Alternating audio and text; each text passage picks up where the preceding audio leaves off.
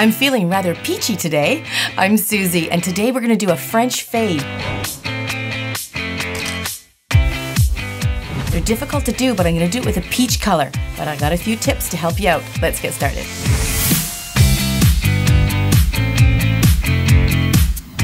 So if you've watched my videos before, I always wear acrylic, but today I've taken these down to a very thin layer so we can do this new design. So I'm just gonna get me form. Maybe I'll do the thumb. So the reason why I take so much time with my form placement, it's really, really important to make sure that is placed properly. It really is the foundation of where your nail is gonna go and how it's gonna look. If you place the form up too high, it'll go, you don't want that. Down too far, it goes down. We want it more straight with a tiny bit of a slope. That's good. I've got my new line I'm working with, Ugly Duckling. I'm just placing the prep on. Prep is just cleansing the nail, getting rid of the dust, pH balance, all that good stuff. And then here's the primer. I love these bottles, they're so cute. And this way you want to be a little bit more careful when you put the primer on. You don't want to oversaturate or touch the skin with this. Be very, very gentle. And primer absorbs into the nail like you would put water on a paper towel. You don't want it to seep underneath, all underneath the nail, so you just want it to sit on top of the nail plate. Okay, I'm gonna put these guys away. I don't need them right now. And this is my liquid monomers. A lot of people ask you what I'm using for the liquid. It's liquid acrylic. It's a monomer in the acrylic form. Brush.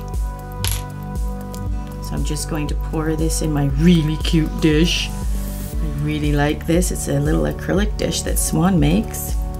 It pours pretty good. You don't really have to use the brush trick. That should do me. So I'm just going to get my brush all conditioned.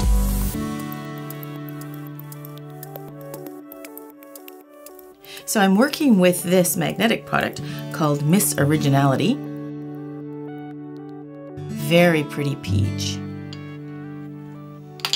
And this is a mixture actually. So this is a mixture of this Originality mixed with natural or clear. I think I mixed it with natural.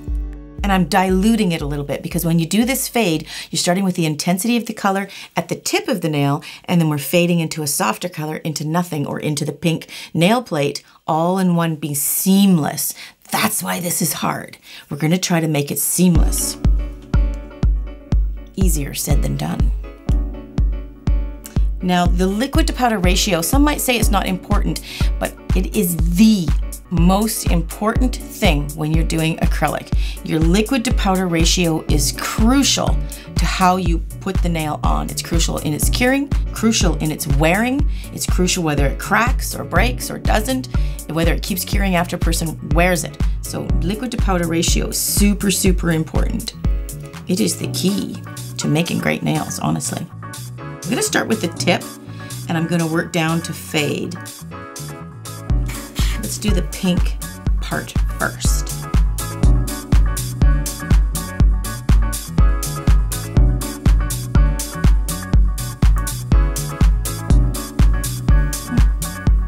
Get rid of that powder. You don't want that powder. Now, if liquid to powder ratio was not utilized here to like making it as perfect as I can, it would be running all over and I'd be nothing but chasing it. I don't want to spend my time chasing it. I want to spend my time shaping it. It's such a pretty color. That is just simply a pink color by Ugly Duckling. Sometimes I'll mix pink colors to create my own, but right now I'm really digging this just out of the jar.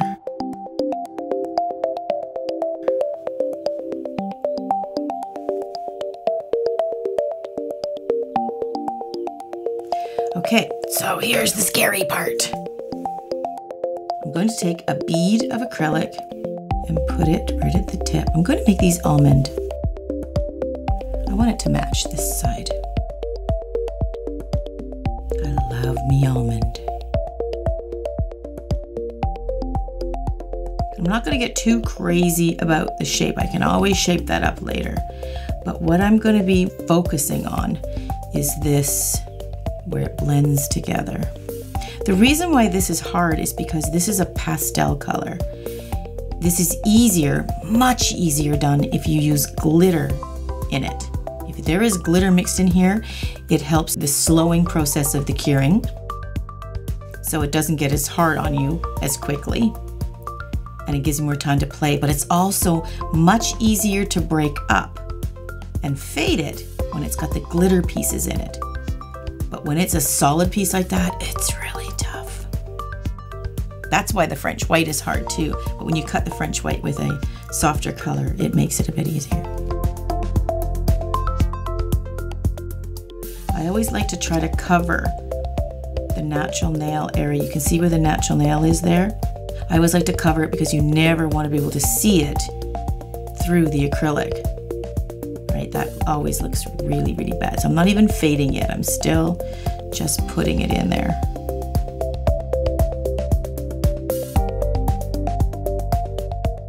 So this is the scary part. See how this pink part is matching up with the peach part? It's got a kind of a solidish line. We're trying to make that soft. This is the point where it really matters. And it's hard to do because you can see this is quite a solid color. So I'm going to try to smooth it out as much as possible. And then bring in my blending color.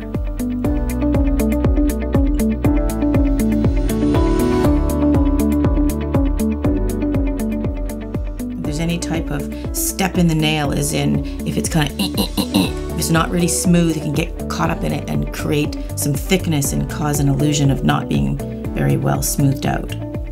That can cause some hiccups for you if you run into that. That's what makes this so difficult, is because this color is really meant to be more of solid. It's not meant to blend. Okay, let's try my softening color and see if that works.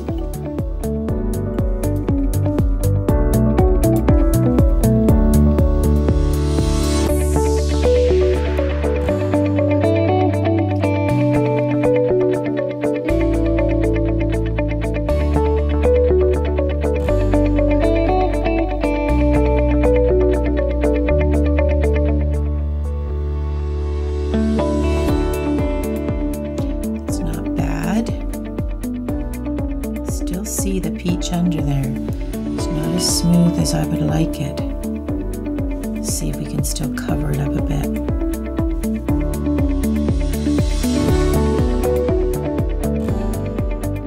You know how hard it was for me to decide on using the peach color? There are so many colors out there. I toy between a baby blue and a soft pink and the popular sort of mint green right now, but I settled on peach.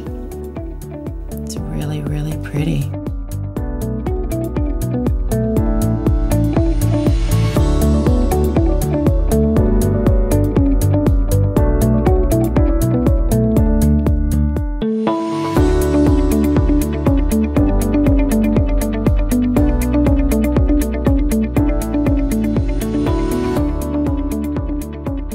Once you've decided what your design and color and fade is going to be, you can leave it. All these products can be filed directly.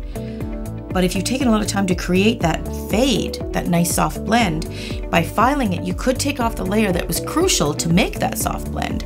So what I do is I cap it, the whole thing, with a clear cap of acrylic to make sure that I don't remove any of that color. Because I've done that.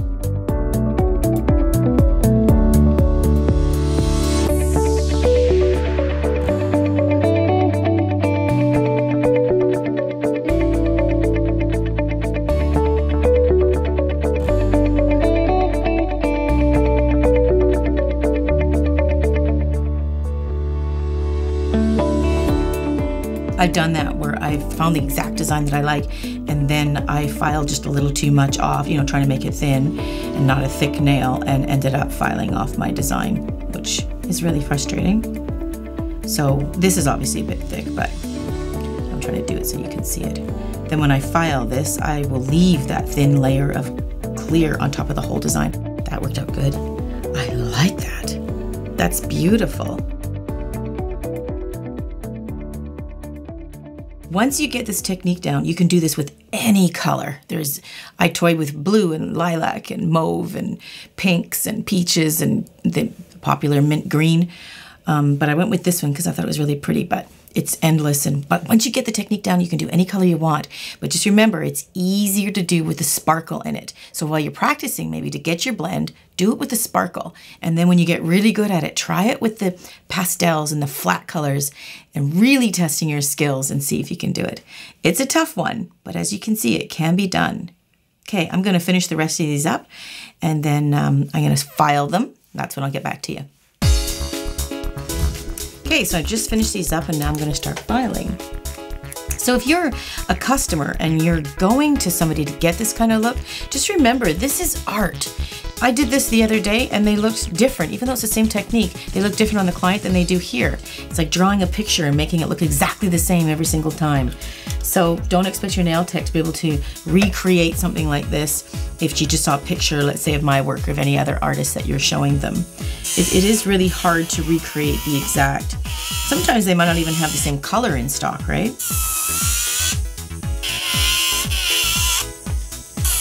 Okay, that is probably a little bit longer than the other one, so I'm just going to take the top off a bit.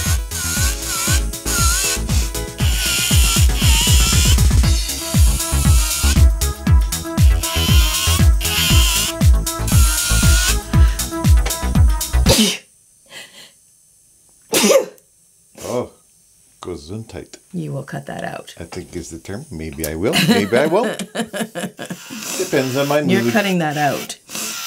Can't keep a sneeze in there. Nobody wants to see a sneeze. I bet some do. Nobody. If you like sneezes, nobody wants to see. Put it down in the comments. YouTube channel with sneezes? I don't think so. Oh yeah. I should be wearing a mask, but I was gonna talk.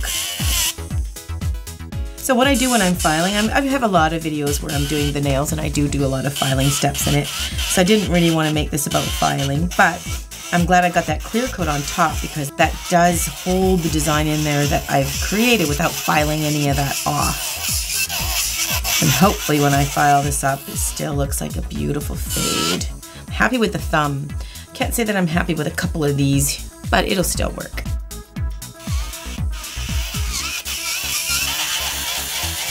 Sometimes you're really on your game and sometimes you're a little off and sometimes it's not working at all. I would say that these look good. I think they're gonna file up good.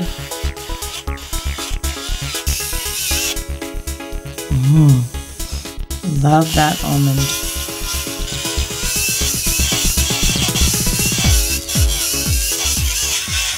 Okay, so I'm gonna shape it up with my file.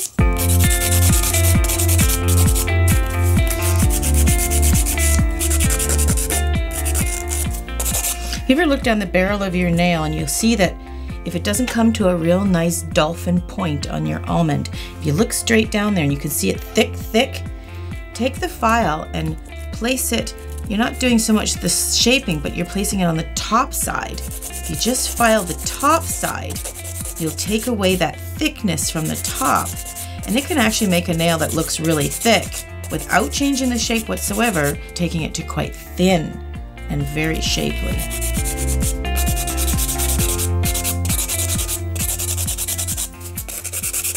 Oh, I should tell you, I tried this with black. Black is tough to work with, so I still have to perfect that because I was blending and cutting the black with a half color. And that's what I did with this peach too. I took the full strength of the peach color and I did about 50-50. I cut it with a natural and it just makes it so it's not so strong, so it's easier to make that fade. If you're really daring, you could try to take the peach or whatever color you're using full strength and try to blend it on its own. You can do that with glitters, but doing it with a full strength like a pastel color like these, it's much harder. So taking that product and cutting it 50-50 with natural or even clear, it really helps you blend it much easier. Oh, that's really nice. Can't wait to top coat that. Okay, let me just finish up the other ones. So I've shaped them all up and I've just gotten rid of all the dust and I'm just gonna top coat them with a UV top coat, and then we're going to cure it.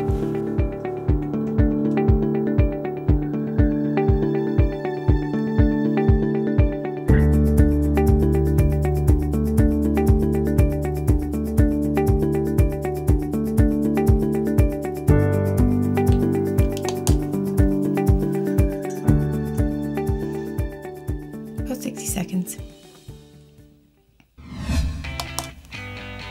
Awesome. Okay, I'm just going to put a little cuticle oil on all the fingers and get them ready for the reveal shots. Let's take a look.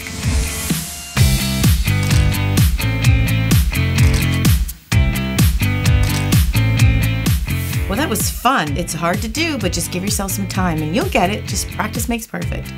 Now I'm going to bling up one of these, but that's going to be another video. Talk to you soon.